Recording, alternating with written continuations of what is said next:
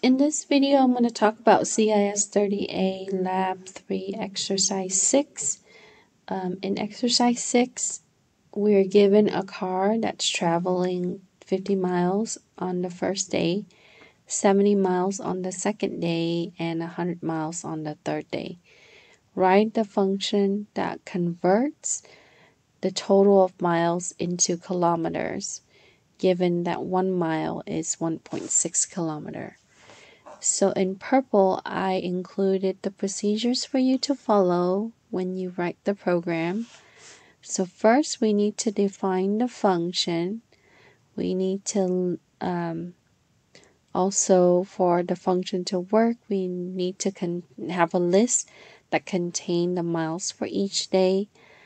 And we want to be able to use sum method to find the total miles.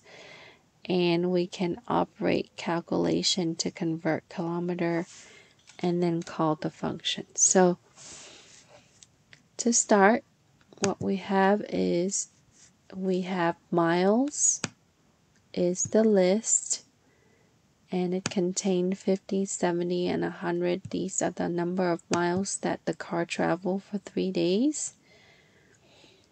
And then next we would define the function.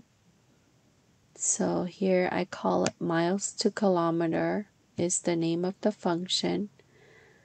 And I wanted to use num as the parameter because I also wanted to convert miles to kilometer. We wanted to print total of kilometer is, and we would format, and we would take num times 1.6. And for when we call the function, we simply just do miles to kilometer. That's what we name it here. And then we would do a sum of miles. So we would total up all of these. Then we're going to convert it to kilometer. Another way that you can do this is you can use a for loop to access each of the value and add them up, and then multiply the total after you add them up by 1.6.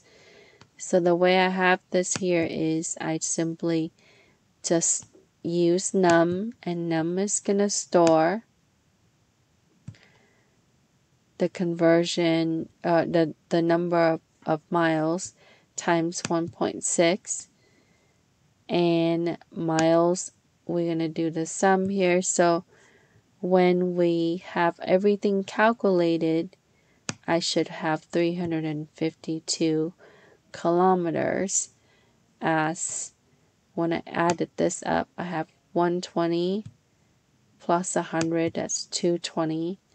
And then I would take that 220, I would multiply it 1.6 to give me the total number of kilometers that the car traveled for 3 days. So just to capture everything that is done in this program, we declared a list which contains the mileage for day 1, day 2, and day 3. We define a function. We use num as parameter. We would use inside that function to use print method to print the total kilometer.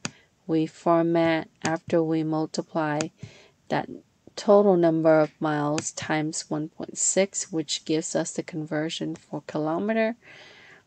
And then we call on that function, and for the parameter, we're passing the sum method with the miles. So with that, we would be able to calculate the number of miles to kilometer for the 3 days that the car traveled. And that concludes Lab 3, Exercise 6.